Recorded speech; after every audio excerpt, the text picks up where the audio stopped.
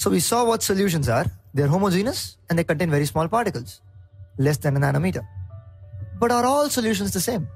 You can take some salt, mix it in some water. Salt solution. And then you try drinking it. It's a little salty. But you can add more salt to it. And then you drink it. It tastes saltier. There's something, right, in solutions that makes them different from one another. But let's make this more beautiful. Because it's a little easy to taste salt. But it's a lot more fun to see concentration. Oh no. What did we mention here, right? We mentioned a new word. And it is going to be our focus here to define what this word is going to be for you. So in order to do this, what we are going to do is we're going to take what's called copper sulfate. And why do we use these randomly of all the so-called particles that exist? Why do we use something called copper sulfate? Because it gives you a very beautiful color that you can see. So what we're going to do is take some copper sulfate, put it in some water. And what you get is a beautiful blue solution, right? Now, we're going to take a little bit of that and mix it in a large amount of water, another glass of water.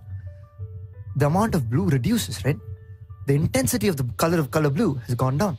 Now you take one more and then you put it little again and mix it in some more water. Goes down again. Now, if you compare this and that, both are copper sulfate solutions. Both are blue in color.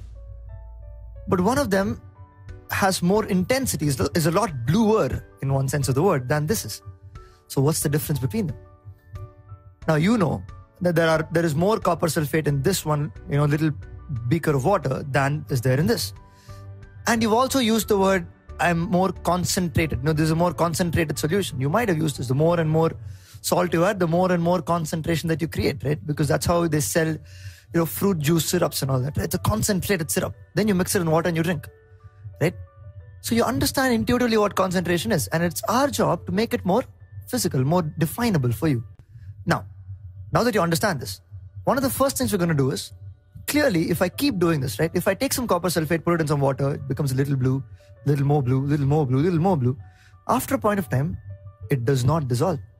It stays on top. So what have I done here? Right? It has reached the point where as much as copper sulfate that could be dissolved has been dissolved, has entered the solution state.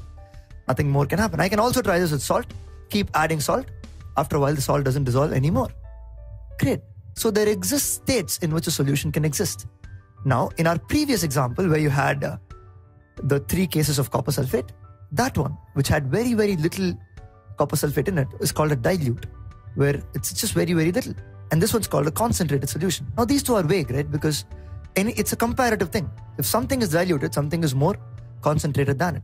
But now what we're showing you here, where you add and add and add and then it stops, the exact moment at which it stops, at that point, and anytime more than that, it's called a saturated solution. It's saturated. If you go check the meaning of the word saturated, it means that it's done, it's over. Nothing more can be added to it, right? It's over. To keep learning with such engaging videos, download BYJU'S, the learning app, today.